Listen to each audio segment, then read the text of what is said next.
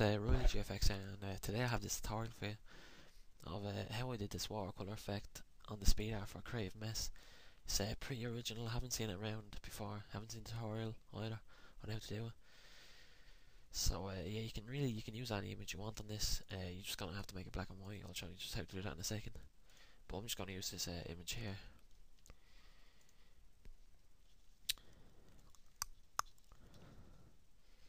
Yeah, now I only have I'm just gonna say now I only have a gig of RAM, so it's really slow, especially when like you've Camtasia on with Photoshop.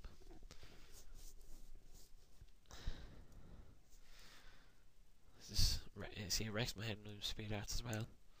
All this waiting around, so I'm just gonna wait for this to cop itself on for a sec. Alright, after about 10 minutes that's after loading, and I'm just gonna rasterize this. And so yeah, by the way, I have no idea who this is. Looks like Georgia Jungle or something like that. And you can do this with any image. You just want to press Control and U. That's gonna bring up your hue and saturation, and bring down your saturation right to -100. It's gonna make the image black and white, and just go on a bit of contrast to it and all that until you get something like this.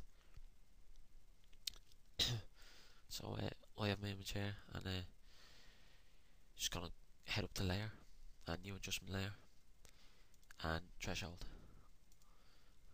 Now this is up to you, like really, but like that's obviously is nice for something like this.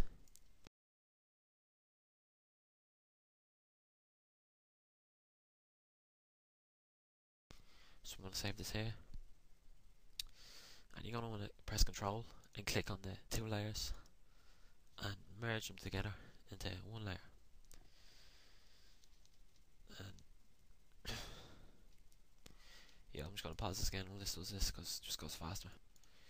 Alright, so you have your layer here, and what you're going to want to do is get the selection tool and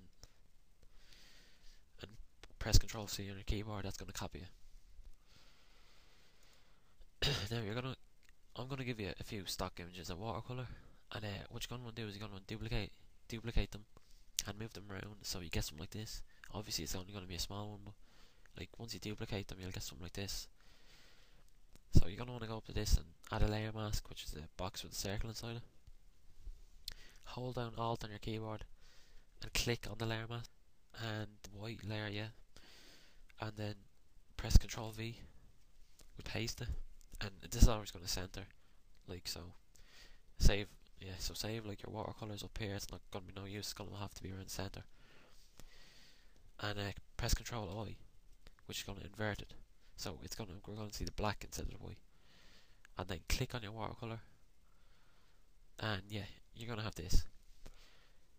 So don't get rid of this selection box, by the way. Now sometimes this is going to be gone, but most times it's there, but that's grand anyway. You're just going to go up to select, inverse, and then just hit delete. Yeah, I'm just going to pause this again, right, sorry about that. Yeah, and all that will be gone, so you're just going to go select, deselect, and Control T, and we're going to move our image here, wherever you want it basically. Ah, come on, oh no way.